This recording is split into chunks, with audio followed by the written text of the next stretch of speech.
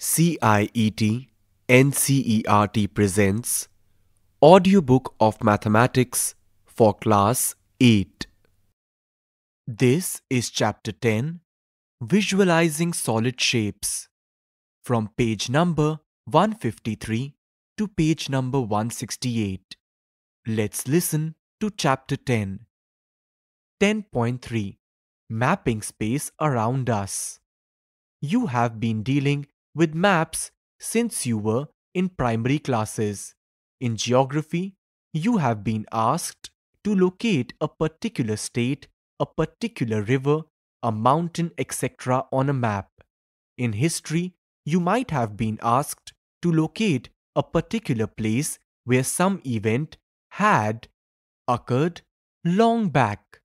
You have traced routes of rivers, roads, railway lines, traders, and many others. How do we read maps?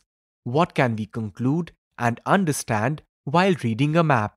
What information does a map have and what it does not have? Is it any different from a picture? In this section, we will try to find answers to some of these questions. Observe the map of a house whose picture is given alongside. Figure 10.1. Here, on the left side, we have a house with a tree next to it. On the right side, we have the map of the house. The tree has also been marked on the map. Page number 161. What can we conclude from the above illustration? When we draw a picture, we attempt to represent reality as it is seen with all its details, whereas a map depicts only the location of an object in relation to other objects. Secondly, different persons can give descriptions of pictures completely different from one another, depending upon the position from which they are looking at the house. But this is not true in the case of a map. The map of the house remains the same irrespective of the position of the observer.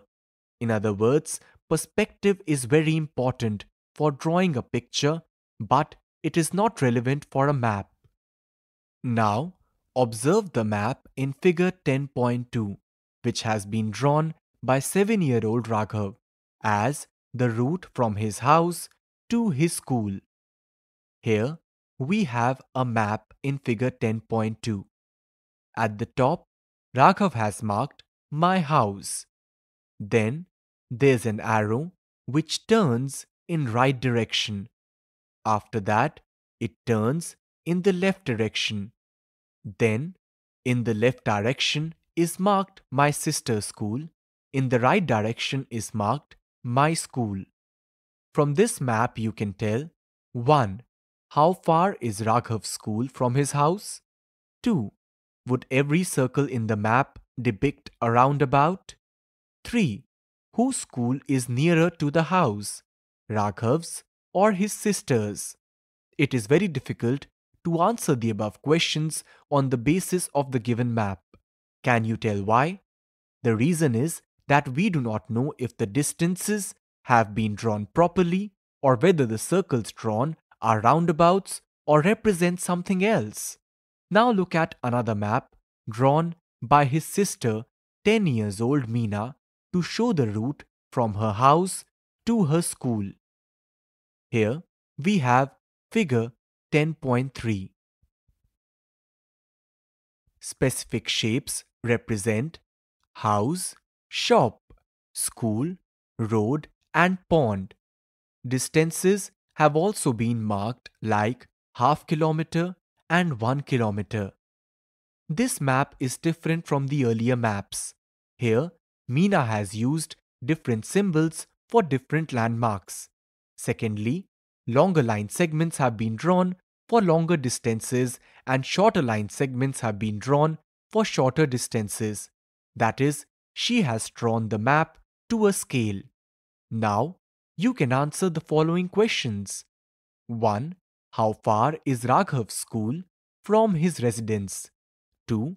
Whose school is nearer to the house, Raghav's or Meena's? 3. Which are the important landmarks on the route? Thus, we realize that use of certain symbols and mentioning of distances has helped us read the map easily. Observe that the distances shown on the map are proportional to the actual distances on the ground. This is done by considering a proper scale. While drawing or reading a map, one must know to what scale it has to be drawn or has been drawn. That is, how much of actual distance is denoted by 1 millimeter or 1 centimeter in the map. This means that if one draws a map, he or she has to decide that 1 centimeter of space in that map shows a certain fixed distance of, say, 1 kilometer or 10 kilometer. This scale can vary from map to map, but not within a map. For instance, observe the map of India alongside the map of Delhi. Page number 162. You will find that when the maps are drawn of same size, scales, and the distances in the two maps will vary. That is, 1 centimeter of space in the map of Delhi will represent smaller distances as compared to the distances in the map of India. The larger the place and smaller the size of the map drawn, the greater is the distance represented by 1 centimeter. Thus, we can summarize that 1. A map depicts the location of a particular object or place in relation to other objects or places. 2. Symbols are used to depict the different objects or places. 3. There is no reference or perspective in map.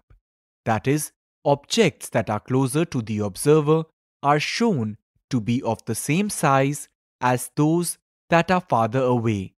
For example, observe the following illustrations. Figure 10.4. Here we have the front view of a road with trees. In the next image, we have the top view of a road with trees. 4. Maps use a scale which is fixed for a particular map. It reduces the real distances proportionately to distances on the paper. Do this. 1. Observe the following map of a city. Figure 10.5. Figure 10.5. Here we have a map. A river runs through the map. Water plant, park, college, post office, community center, hospital, senior secondary school, primary school, fire station, bus station, cemetery, library, court, police station, and lake have been marked on the map. A. Color the map as follows: blue, water; red, fire station; orange, library; yellow, schools; green, parks; pink, community center; purple, hospital; brown, cemetery. Page number 163. B. Mark a green X at the intersection of 2nd Street and Danim Street, a black Y where the river meets the 3rd Street, a red Z at the intersection of Main Street and 1st Street. C. In magenta color, draw a short street route from the college to the lake. 2. Draw a map of the route from your house to your school showing important landmarks.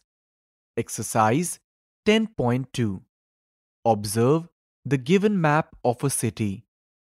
In this map, we have cemetery, police station, fire station, and bus depot at the top of Gandhi Road. Then there is hospital, locality, primary school, city park, and lake over Nehru Road. Then there is library, market, locality, senior secondary school, and water plant over Shastri Road, City College and Community Center beneath the Shastri Road. Answer the following. A. Color the map as follows: blue, water; red, fire station; orange, library; yellow, schools; green, park; pink, college; purple, hospital; brown, cemetery. B. Mark a green X at the intersection of Road C and Nehru Road, green Y at the intersection of Gandhi Road and Road A. C. In red, draw a short street route from library to the bus depot. D. Which is the further east, the city park or the market? E. Which is further south, the primary school or the senior secondary school? 2. Draw a map of your classroom using proper scale and symbols for different objects. 3. Draw a map of your school compound using proper scale and symbols for various features like playground, main building, garden, etc. 4. Draw a map giving instructions to your friend so that she reaches your house without any difficulty. 10.4. Faces, edges and vertices. Observe the following solids. Here we have the cube. The bottom line has been marked as edge. A corner has been marked as vertex. A square in the side has been marked as face. Next to it, we have a cuboid. Riddle: I have no vertices, I have no flat faces. Who am I? Page number 164. More figures have been drawn here. One is prism over a cuboid, and one is a cube. Each of these solids is made up of polygonal regions which are called its faces. These faces meet at edges which are line segments, and the edges meet at vertices which are points. Such solids are called polyhedrons. Here we have 4 images. Beneath them, it's written that these are polyhedrons. Next to them, we have 3 images. It is written these are not polyhedrons. How are the polyhedrons different from the non-polyhedrons? Study the figures carefully. You know 3 other types of common solids: sphere with a curved surface, cone with lateral surface and base, cylinder with lateral surface and 2 bases. Convex polyhedrons. You will recall the concept of convex polygons. The idea of convex polyhedron is similar. These are convex polyhedrons. Here we have a cube and a hexagonal 3-dimensional figure. These are not convex polyhedrons. Here we have a 3-dimensional eye and a 3-dimensional star.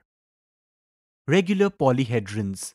A polyhedron is said to be regular if its faces are made up of regular polygons and the same number of faces meet at each vertex. Page number 165. Here we have a cube. This polyhedron is regular. Its faces are congruent, regular polygons. Vertices are formed by the same number of faces. The bottom square of the cube has been colored grey. Then we have another solid resembling a 3-dimensional kite.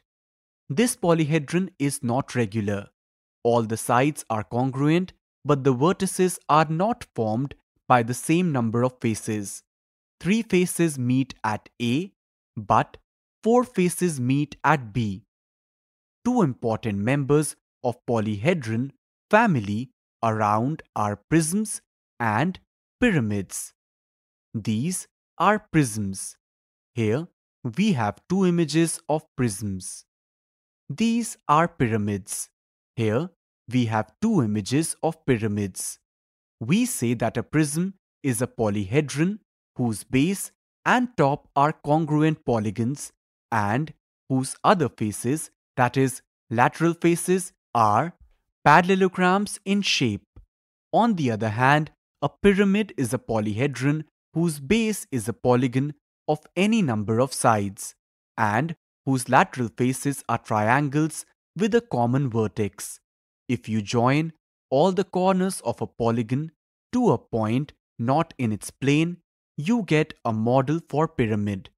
A prism or a pyramid is named after its base. Thus, a hexagonal prism has a hexagon as its base, and a triangular pyramid has a triangle as its base. What then is a rectangular prism? What is a square pyramid? Clearly, their bases are rectangle and square respectively. Do this. Tabulate the number of faces, edges, and vertices for the following polyhedrons. Here, V stands for number of vertices, F stands for number of faces, and E stands for number of edges. In the first column, we have solid. Second column, we have F. Third column, V. Fourth column, E. Fifth column, F plus V. Sixth column, E plus 2. In the first column, we have cuboid, triangular pyramid, triangular prism, pyramid with square base, prism with square base. Page number 166. What do you infer from the last two columns? In each case, do you find F plus V is equal to E plus 2, that is, F plus V minus E is equal to 2? This relationship is called Euler's formula. In fact, this formula is true for any polyhedron. Think, discuss, and write. What happens to F, V, and E if some parts are sliced off from a solid? To start with, you may take a plasticine cube, cut a corner off, and investigate. Exercise 10.3. 1. Can a polyhedron have for its faces 1. 3 triangles, 2. 4 triangles, 3. A square and 4 triangles? 2. Is it possible to have a polyhedron with any given number of faces? Hint: think of a pyramid. 3. Which are prisms among the following? 1. A nail. 2. Unsharpened pencil. 3. A table weight. 4. A box. Images of all these objects have been given. 4. 1. How are prisms and cylinders alike? 2. How are pyramids and cones alike? 5. Is a square prism same as a cube? Explain. 6. Verify Euler's formula for these solids. 1. Here we have a solid with pentagon at the top. 3 quadrilaterals are beneath it. 2. Here we have a solid with cuboid at the bottom and a three-dimensional triangle over it. Page number 167. 7. Using Euler's formula, find the unknown. Here we have a table with 3 rows. In the first row we have faces. In the second row we have vertices. In the third row we have edges. Row 1, question mark, 5, 20. Row 2, 6 question mark 12, row 3, 12, 9 question mark. 8. Can a polyhedron have 10 faces, 20 edges and 15 vertices? What have we discussed? 1. Recognizing 2D and 3D objects. 2. Recognizing different shapes in nested objects. 3.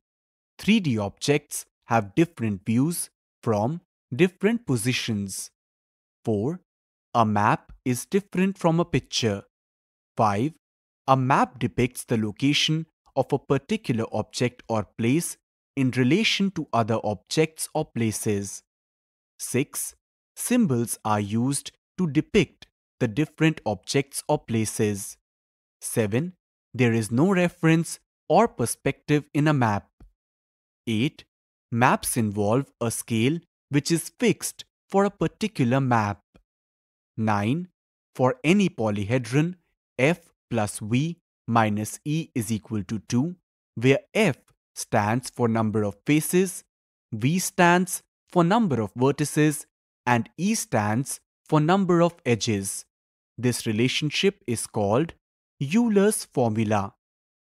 Here, we have an image of few students studying together.